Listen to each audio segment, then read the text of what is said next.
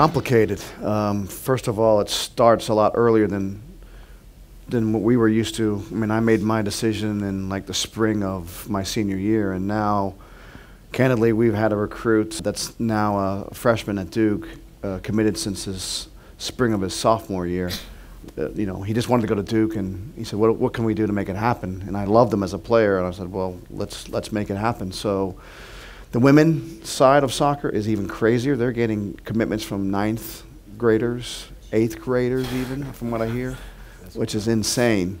It just complicates it and makes my job a lot more tiresome because we're recruiting seniors in the fall semester, we're recruiting juniors all year round, and now we're looking at sophomores coming out and tracking them and monitoring them and seeing how they progress. So, I mean, in so many ways it's great because there's so many good players out there and so many great candidates. But I think overall it's lifting the game. It's raising the bar, and I know it's very. And we had a question in the first session about how do parents handle all this. I mean, the world's changing. Everything's going now. You're focusing on certain things to make you become experts in that field, whether it's science or law or medicine or some sport that you're putting a lot of energy in because that's what you see and what you love and that's what you want to do going forward. So the bar has been raised by everyone in every environment, and we're sincerely trying to keep up and probably raise the bar ourselves. And you know, the athletes that we have here on this floor and in our school are remarkable. They amaze me every day with what they do.